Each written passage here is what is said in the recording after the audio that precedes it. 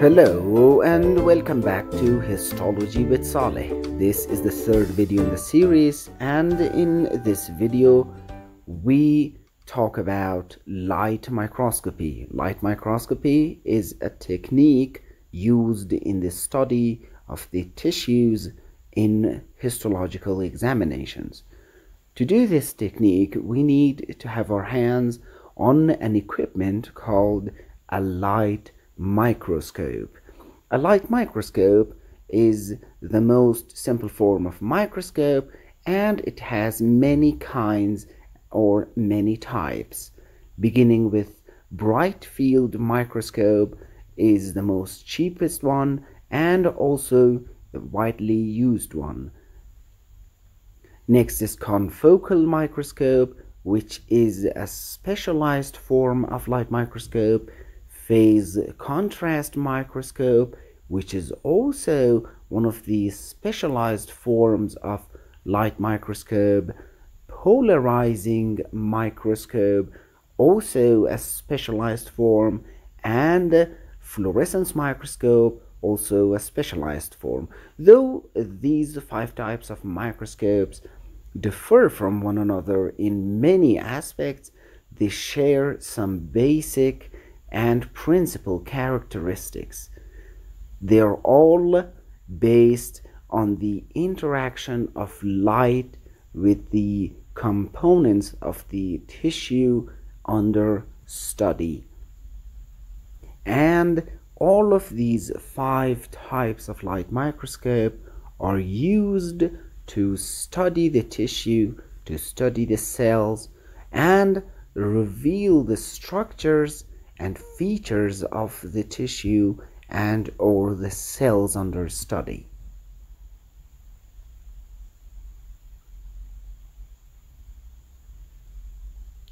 Bright field microscope. As mentioned before, this type of microscope is the most simple form of microscope in the group of light microscopes. This simple light microscope is cheap, is found everywhere in the world, and usually used in the ordinary everyday functions of the histological examination, and this type of microscope uses the ordinary light. Components of bright field microscope are 3 main components, and every type of this bright field microscope, no matter where it is built in and what shape it has, will be these 3 components: condenser, objectives, and eyepiece. The condenser is the part of the microscope that focuses the light on the object that is being studied. The objective is a part that magnifies the image of the object and then transfers it through the eyepiece for the observer to see.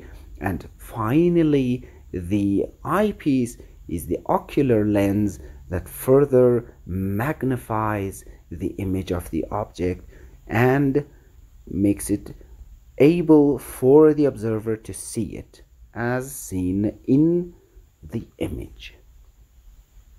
Confocal microscope. As mentioned before, it is a specialized type of microscope. It still is a light microscope, but much more sophisticated than the bright field one. It is very effective in focusing the light on the object, and therefore no excess light remains to cause a decrease in the resolution and in the contrast of the image. Therefore, the confocal microscope produces images with sharp focus and high resolution. This sharp focus and high resolution images is achieved by having a small point of high intensity light. Often this light is going to be from a laser. And also, the confocal microscope is going to have a plate with pinch hole apertures, and this pinch hole aperture is going to be directly in front of the image detector.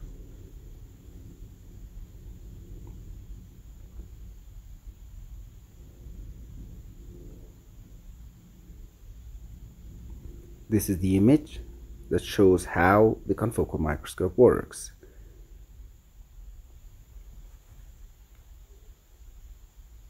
Next we have phase contrast microscope, also one of these specialized types of light microscope. And to use this, the main purpose is going to be the study of the sections or prepared sections of cells and tissues that are not stained and remain unstained. This is used with living cultured cells for various purposes, and it is based on the principle of change of speed of light while it travels through different surfaces and different types of components of the tissue. Here we have an image. Left is the image of a bright field microscope, unstained preparation, and right is the image of a phase contrast microscope, also unstained preparation. You can see the difference and the amount of contrast between them, the difference between them, and why this is very good in studying a non or unstained preparation. Next we have polarizing microscope. Polarizing microscope is also one of the highly modified forms of light microscope. It is very good in recognition of structures that are both stained and or unstained. So it doesn't matter whether you stain it or you don't stain it, you can use the polarizing microscope and get a good image with high resolution. And also substances that are highly rich in organized subunits also are being visualized very well with polarizing microscope. We have this light source, and this light source emits the light. The light goes and hits the polarizing filter. This polarizing filter then gathers the light, the rays of the lights, and directs them into a single direction, same direction, parallel direction, and it goes and hits the object. It only produces images of substances that are with repetitive macromolecular structures, like extracellular matrix that has abundant collagen fibers that are macromolecular structures. This is an image of bright field microscope on the top and an image of polarizing microscope at the bottom. At the top we can see cell nuclei, the dark dots, we can see the elastic fibers, and we can see the collagen fibers. But in the bottom, which is polarizing microscope, we only see the collagen fibers, which is macromolecular structure. Next we have fluorescence microscopy. Use the fluorescence microscope to do this, and this is our source of light. Then this source of light emits the light onto the object, and from the object the light passes to the eye of the observer. The source of light in fluorescence microscopy is usually going to be UV light or ultraviolet light. The tissue is going to be put on a slide like that, and then the light that travels from the tissue toward the observer's eye, it's going to be the visible light having the visible wavelength. And this type of microscopy has its own dyes, has its own types of stains, particularly and most importantly acridine orange, which both stains the DNA and the RNA. And also there are some other type of dyes called the DAPI and called Huest. These two type of dyes stain only the DNA portion and not the RNA. There's also some compounds that are fluorescent. These compounds can be added to antibodies, and through that we can study immunologically the tissue that has been prepared. For whatever reason, we have to do that.